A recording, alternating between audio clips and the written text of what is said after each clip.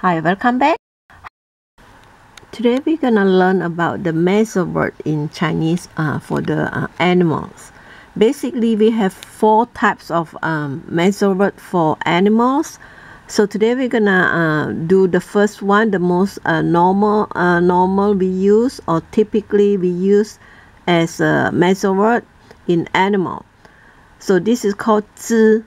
So whatever numbers in the animal, you have to put a 只 in behind of it, okay? So this is the first video I'm gonna show you how to use the measure word in general for the animals. 1 hippo. 一只河马，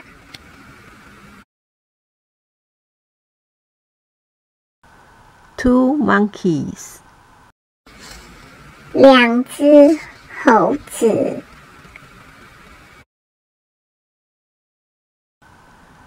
3 koalas. 三只树熊， 4 deer. 四只鹿， 5 giraffe. 五只长颈鹿， 6 sheep. 六只羊， 7 cats.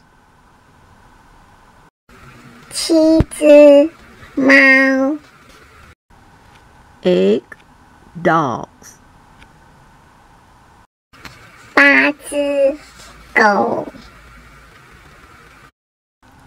9 rabbits. 九只兔子，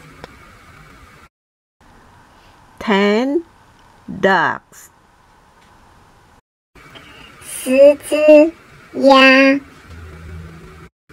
Okay, see you tomorrow. Bye bye now.